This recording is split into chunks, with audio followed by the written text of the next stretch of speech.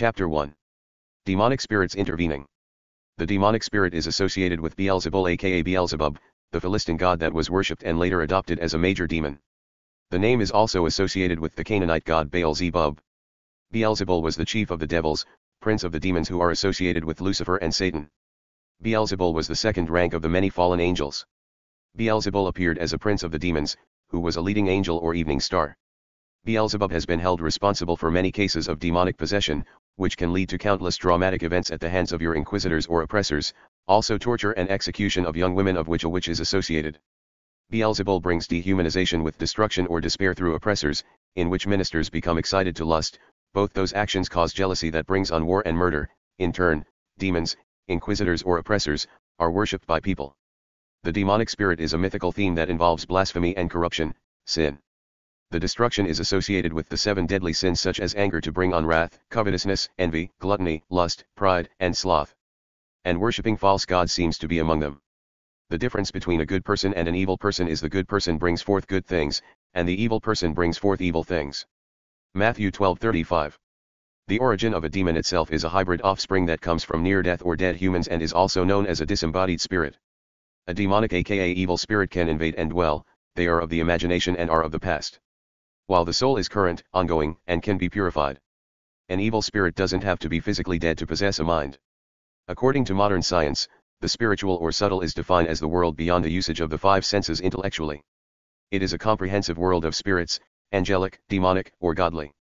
The 5 senses are used for physical, and the 6th sense is used for non-physical existence. Which means scientifically hearing, smelling, seeing, tasting, and touching things only exist physically. Feelings, ideas, sensing, and thoughts are things that exist non-physically. Human angelic and godly spirits are discerning of God's divine nature. Evil human spirits are dehumanizing, and over time they can become demonic spirits. Invading spirits are classified as evil and are a Judeo-Christian belief. Jesus considered the evil spirits dwelling a mental illness when eventually he would live in our lives as a spirit. Which confuses many people into abandoning paths, or taking paths that could lead to falsehood. His spirit can help those who want to stop believing in evil spirits, to believe in angelic and godly ones to live life more abundantly. Jesus also cast demons out of many people, when in fact he didn't consider the method to be an exorcism but a form of healing. The Holy Spirit of God dominates flesh physically and spiritually according to the gospel, but not without surrendering your heart and soul to him. The 6th sense doesn't get used effectively, and acknowledging how and when to use it can help you truly believe that God has a plan and purpose for your life. We will discuss cognitive functions in a later chapter. Though I don't believe an afterlife will exist where every believer will join together with Jesus in the clouds in spirit. Because I believe that everyone has their resurrection near death, and they live thereafter during the current lifetime. In which each individual meets the Spirit of God using their creative intuition. Originally it is wise to confirm beliefs and values according to your church affiliation. My beliefs and values come from the early church according to the gospel. Spiritual warfare starts with familiar human spirits, once they have an unclean body or soul of faith in God.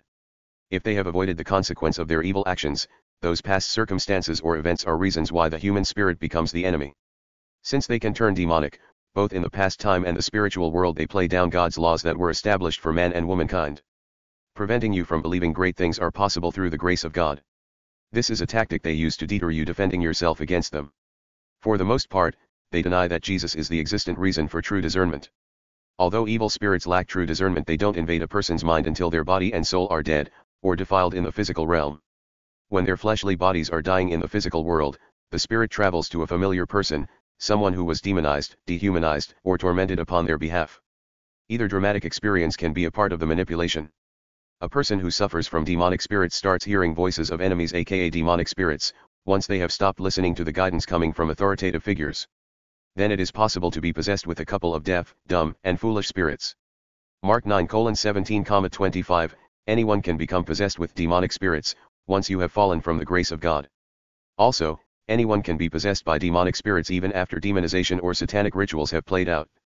We all have familiar spirits, we all are spirits in the spiritual realm and can choose righteous or unrighteous discernment.